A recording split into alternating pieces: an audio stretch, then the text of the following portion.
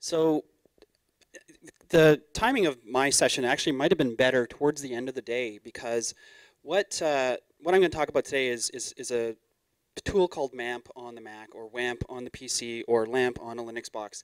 And it's really great for putting into practice all the stuff that you guys are going to be learning about today and wanting to add to your blog without actually doing it in production to the internet version of your site. So this allows you to take it, okay, it allows you to take your site or build your site on your laptop without any internet access at all. So you can go to the beach and work on your website, and you have all the same features and functions of WordPress locally without having to worry about having a connection. You can also easily restore your site with it as well. So we'll just go through here. And so what is it? What's MAMP, WAMP?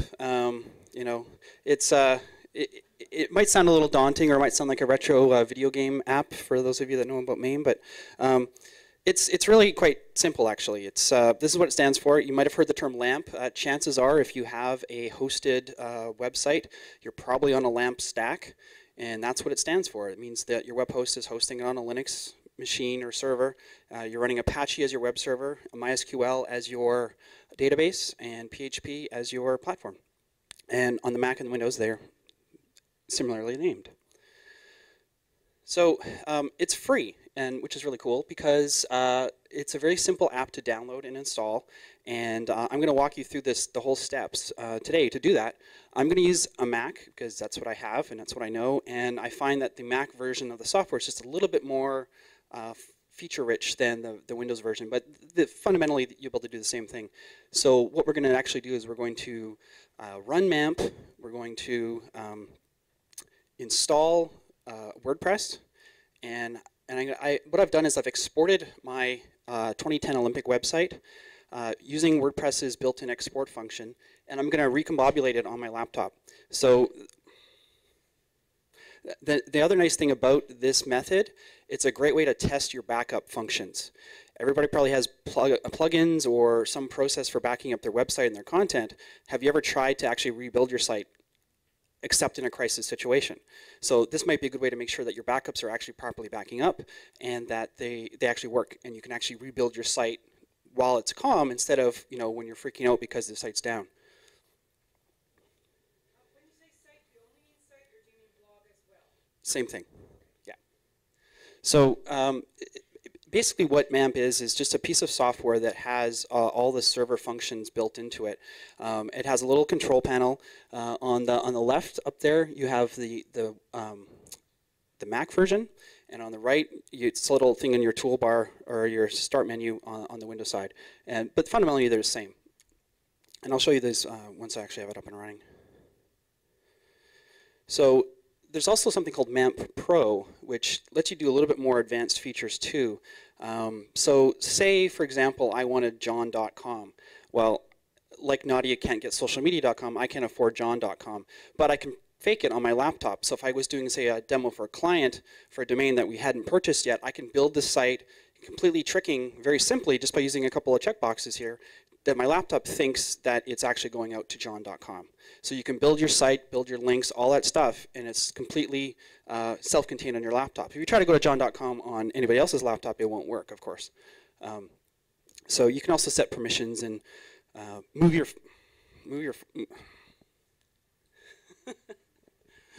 can move your files around as well, which I'll show you in a second. So I'm going to get out of Keynote here and show you this is the MAMP control panel, and I've got Safari running in the background behind it, and this also is the website that I'm going to rebuild. This website's currently on the internet, 2010.johnbiehler.com, and I'm going to rebuild it in a local version. So if I open Start Page, this is up here. This is hard to do with this mic.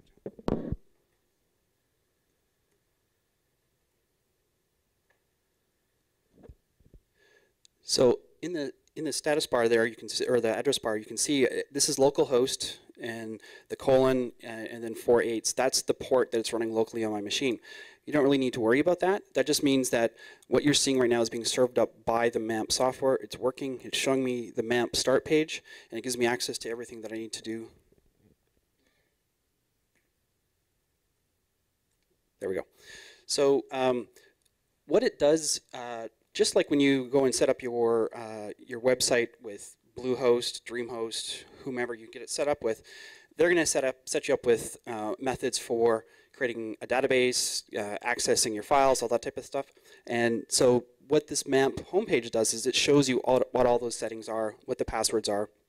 And you can see that the username is root, password is root. It's not very safe, those of you secure conscious, but this is really just meant to be a localized install, so you don't have to worry about security so much when you're testing. And also, what it does is it creates a folder called htdocs, and you can change that to anything else you want, but that's where your website's going to live. So pretend this is like your FTP site where you're going to drop all your files.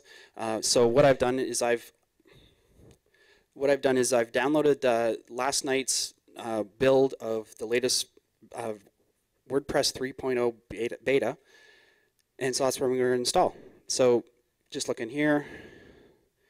Here's all the the typical files for WordPress. I'm not going to get into that because that's not really that important. But what we're going to do is we're going to go and we're going to use phpMyAdmin to create a database very simply. And now again, on your a Bluehost site or some other type of hosted service, you're probably going to have a little control panel where you're going to say, I need to create a database. You might even have a one-click install for WordPress. All you really need to do to make this work is just go create new database, and I'll just call this John to make it easy. And then it's created a database called John, and then I can go back here, and actually I'll create a new window.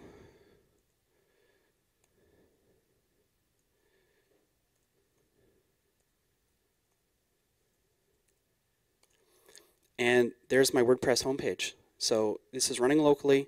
It's waiting for me to configure it, and then I'll basically have a blog in about 30 seconds. So I'm going to create my configuration file. WordPress is telling me what I need to install. And so my database name is John. Username is root.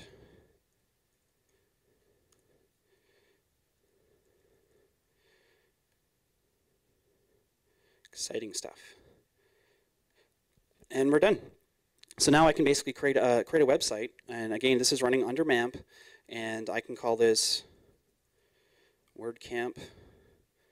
We'll just call it WordCamp.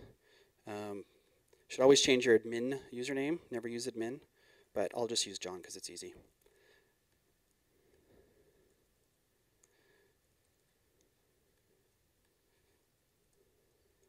It's hard to do with one hand.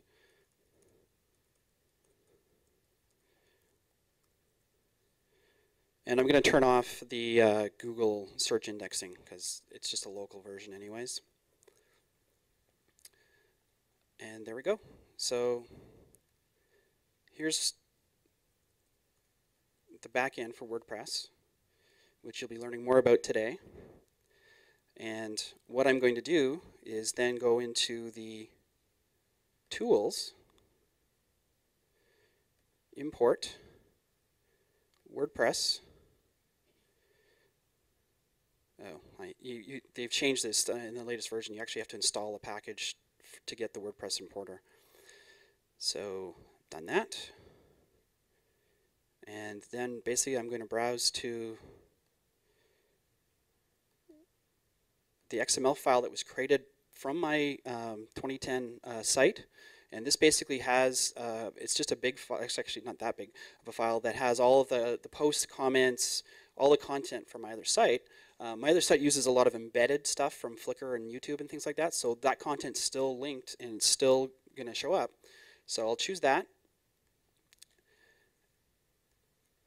And the nice thing is it doesn't actually matter the fact that on my site on the internet that my username and passwords are different, my paths are different, all that stuff. This import function will actually handle all that stuff for you. And you can actually choose to map to different users. So let's just say you took over a site for somebody and you want to import your site from them. All the stuff's under, under Dwayne. and you want to change all the names for the posts to John, you can do that. And I can even create a new user here and make all the posts on that during that import that way. And any file attachments as well. You probably want to make sure you have your content folder backed up. So if anything you've uploaded, like zip files, PDFs, images, etc. And then it just pulled in all of my content. And just let it chew on that for a bit. And it's all done.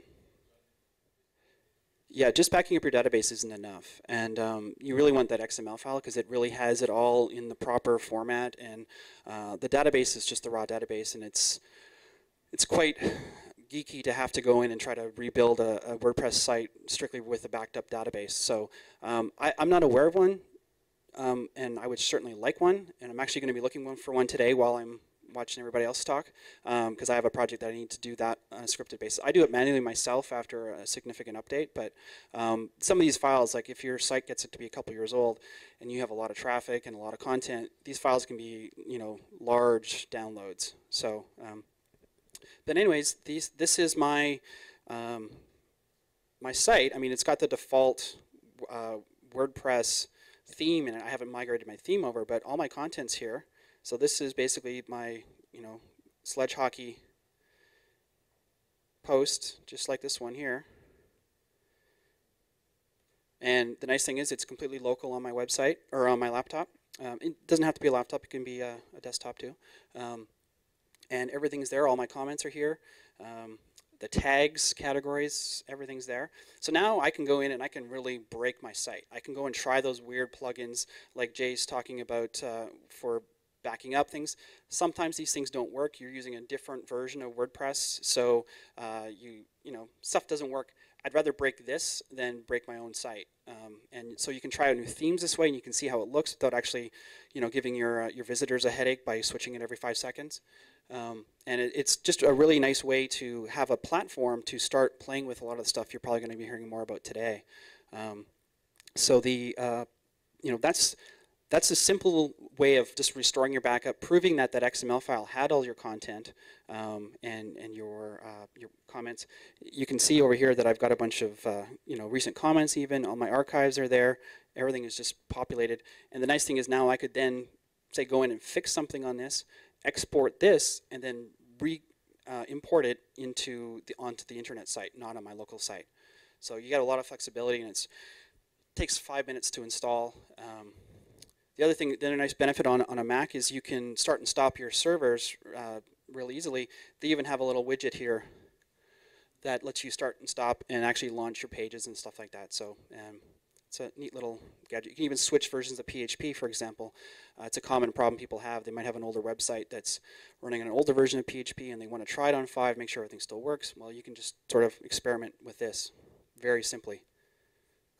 And the other nice thing is, on a Mac at least, the file for MAMP is actually completely self-contained. It creates a directory in your applications folder, and it basically has everything in that. So you can literally move that folder to another computer, for example, and start up your laptop with that folder on a different machine, and you'll be able to access your stuff there. Like, it's extremely portable. You can just put it on a flash drive or something.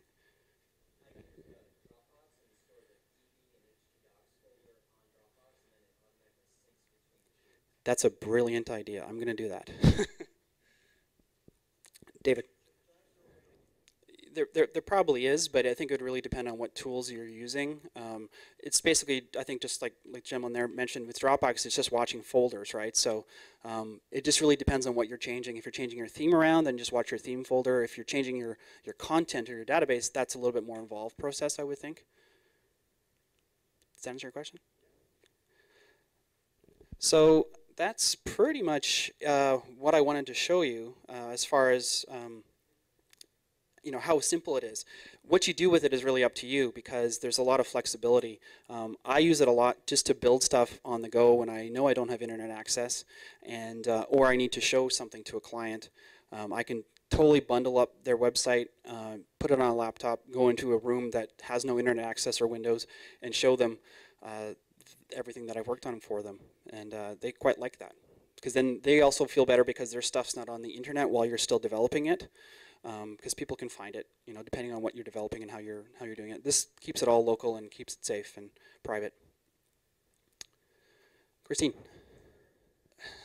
Yeah, I think you could probably do something like that. Probably more along the Dropbox type of method, a shared folder that way. I think certainly you could get into some trouble with that. I wouldn't want to be sharing the MAMP installation per se. I'd want to share the content, but yeah, I don't know. I work alone, so it's not a problem for me. Yeah, yeah. And that's why I like it. And a lot of people don't realize that it's, Macs do out of the box have everything you need to do to run WordPress, but it's a little geeky to get it set up. This is literally just a one-click download, install, you're done, pretty much. Yeah, yeah, you can install plugins, but I'm just not sure. I think if I understand your question, the backup of my site, does it have all those settings? I didn't actually migrate my plugins to this, although that's what I would typically do. I have that in a separate folder. I didn't think I'd have enough time to do all that file copying today, but yeah, I think, yeah. Oh, sorry, I thought Dwayne was going to say something. Yeah, no, I think you're right. I think it is. It should be in the database, so it should come across, assuming everything is there and it hasn't been started up with something else. The nice thing is with this method, you can basically have a ready-to-go website in a different folder at any time, and you can literally just point it to that import file, and you're done. So the nice thing is that htdocs folder, I could easily create another one and call it WordCamp 2 or whatever, and have multiple websites in here, so for all your different projects. 10 minutes? Okay. So, and you could even create like a little dashboard for yourself, so you have it links to all your projects and stuff like that right there. And every site is just a different folder, just like a hosted domain service that you'd have. Your websites or your blogs are typically in separate folders. You can do the same thing and recreate that. You could easily have all of your sites here, and this could be your development side.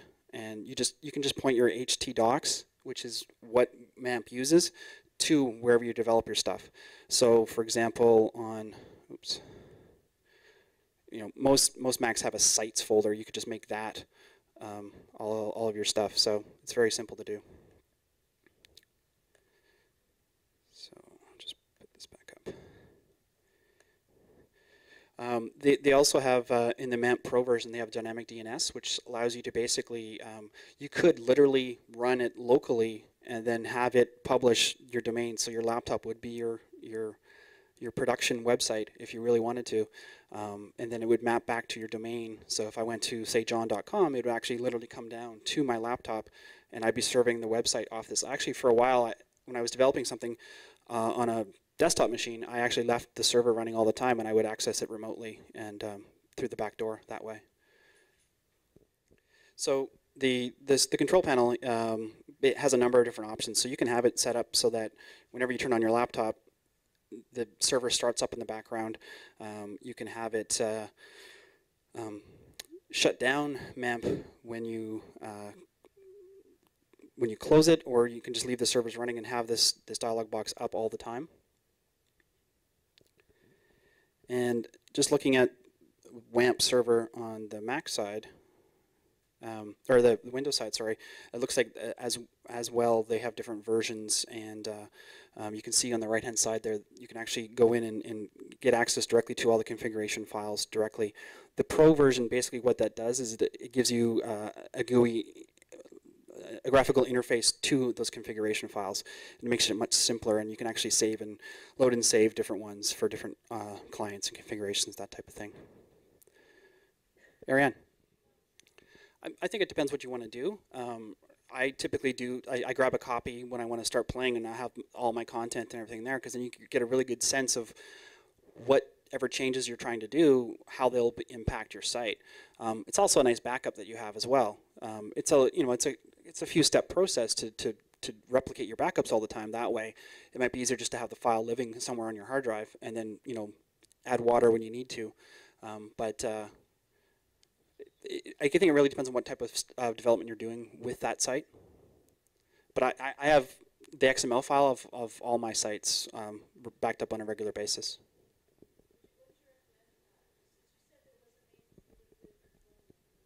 You just go into WordPress. Oh, I can show it to you.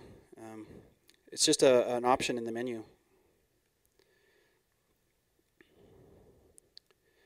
It's under Tools, Export, and you can do filters. So let's just say you wanted to only pull out all the stuff you posted, and not, say there's 5 other bloggers on your site. You can just pull out your stuff, or specific date ranges. Because again, depending on the size of your site and how long it's been running on WordPress, these files can be pretty big. I think I have my blog is about 5 years old, and the last time I dumped it was about 20 megs for all the stuff.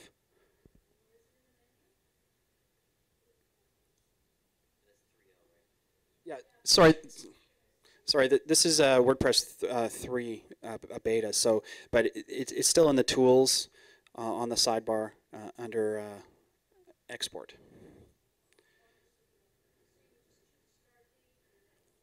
Yep. So if I want to just grab everything, I can just download this file right now, and it creates the file. For this blog that only lived for a couple of months during the Olympics, it's 363K. So you download it, send it to yourself in Gmail, and let Google archive it for you for a while. No, that just has your content. You still need to back up your WP admin or the content folder, which has your themes, your plugins, and any uploads. Yeah, let me 5 minutes. Okay. Yeah. It really depends on your setup, but basically, like I'm going into the MAMP install I have here, and under my content folder, you'd want to grab basically your WP content folder, because that has all of your personal stuff, your themes, your uploads, your videos, any plugins, and just back up your WP content folder manually. I only back it up when I actually make a change to it, which isn't that often, because everything's in the database, which gets backed up on an hourly basis. Any other questions? Yeah, there's a number of different database emailing scheduler type plugin type things. When you just go to the plugin database on WordPress, and oops, this just has the stock. So I'll hit add new, and then just type backup. Which one was the one that you had? It was DB Manager? Okay. Yeah, so there's a number of different ones here. The one I use is very similar to what you described. It might even be the same one, where it lets you specify a time. You can choose which database tables to pull into it, and then I just have my Gmail filling up with database backups. WP DB Manager. As far as apps go, I haven't heard of any other ones, but honestly I haven't really looked. I heard about this one a couple years ago, and I've been using it ever since, and it really is simple. And one of the things I like about it, especially for people like at a WordCamp, is even if you're not very technical, it's fairly straightforward, and the website is pretty well documented in how to get it running. And certainly if anyone wants to download it today and wants help setting it up, I'll be happy to help you.